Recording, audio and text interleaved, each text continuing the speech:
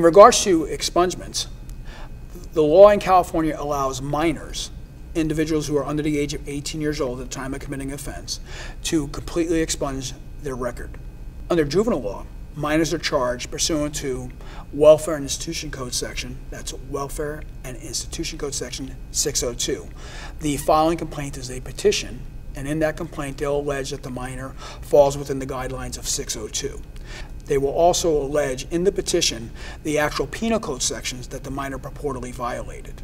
As a minor, under California law, if you are eligible for deferred entry of judgment, also known as DEJ, if you successfully complete the DEJ, or Deferred Entry of Judgment program, the petition is dismissed and all the records are destroyed.